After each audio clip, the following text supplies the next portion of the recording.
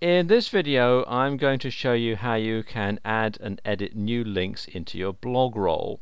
Now, Blogroll is an old-fashioned term for a list of links, and I suspect they'll probably phase it out in future editions of WordPress, but right now that's what they call it. And to edit these links or to add new ones to your WordPress blog is actually a fairly simple process. First thing to do is to come over here to where it says links and click on the link, and you can see here it has all the links that are currently installed and the categories that they're in. I haven't added any links to it yet, so it's just showing Blogroll, but you can have different categories if you wish. If you want to edit a link, it's very easy. Just bring your mouse over the link that you want to alter and click here where it says edit, and it opens this window here, and you can then either enter a new website address or you can change the name. Let's say I want to call this New Ideas.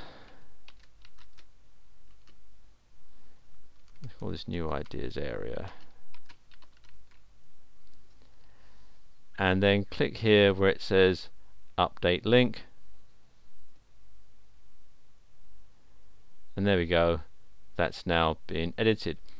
If I want to add a new link, all I do is come over here to where it says add new, and then enter the name. Let's put a link to google.com, so let's say Google, and then the web address, and it has to be the complete web address including the HTTP.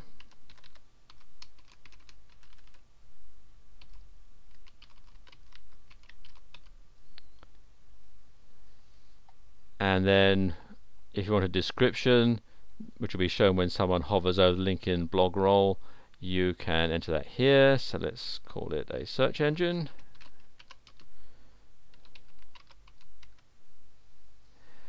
And then choose the category for it to go into. There is only one category at the moment, which is Blogroll, so I'll check that box there and then click here on add link, and it says link added. If I just show you the link categories one here, as you can see there's only one category at the moment, which is Blogroll. If you want to add a new link category, it's quite simple. You just type in the name of the new link category in here. So let's call our new one Quick Links. Then you need to add the slug, and this is a URL friendly version of your name, and it's all lowercase. So let's call this one Quick _ links. And then a description, which you can put in this box here. Let's call this fast links to other sites. And then simply click here where it says add new link category, and you can see we have our new link category added to the list. Now, if you want all this to appear on your blog itself, then you need to activate the links widget. And so you do this, we click here on appearance, and then widgets,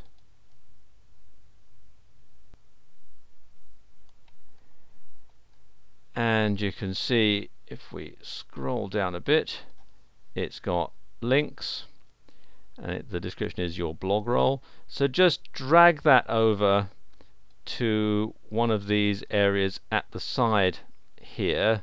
You've got the primary widget area, secondary widget area, and so on. I'm going to put this in the primary widget area, so we're just going to hold down the left mouse button and then just drag it over into the primary widget area and let go.